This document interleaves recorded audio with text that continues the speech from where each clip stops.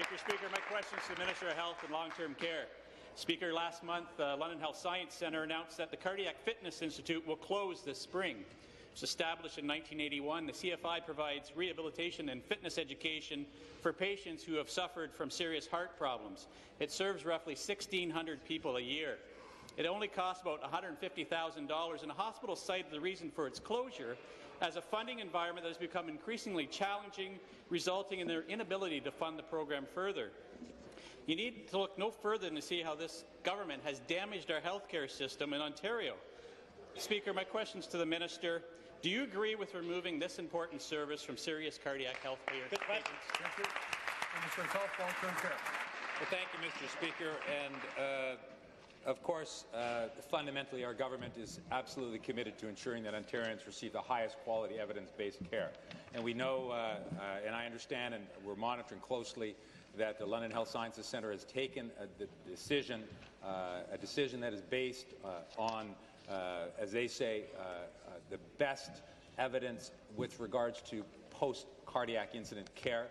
And they've made a decision that as of the end of March, they will no longer be accepting at that particular site, will no longer be accepting cardiac patients that have had a cardiac event. But, Mr. Speaker, despite making that decision to end further patient referrals which amounted to under 10 per month, that we're confident, and London Health Sciences is currently working with St. Joe's, that the patients currently going to London Health Sciences will continue to receive their full evidence-based cardiac rehabilitation care through that program at St. Joseph's in London, Mr. Speaker.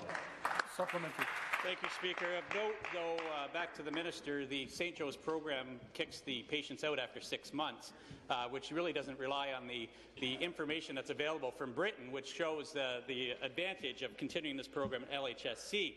Mr. Speaker, through underfunding over the years, this government has caused many programs throughout the system to become defunct. Through years of their failed funding of the hospital system, patients aren't getting the resources they need.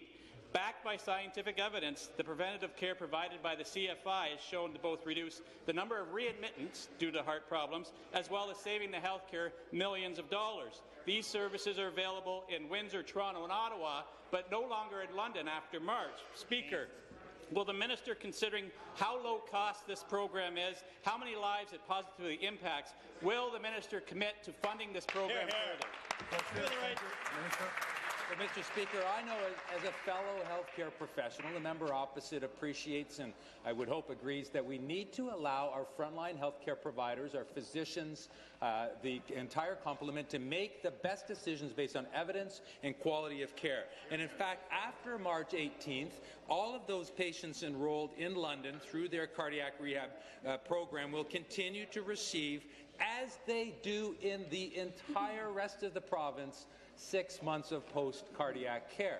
I don't know if the member opposite is suggesting that we should create a system which is unbalanced, inequitable for a small minority, which runs contrary to the best evidence that exists, and the evidence, by the way, endorsed by Cardiac Care Ontario and present through the entire cardiac system in this province. Thank you. New question.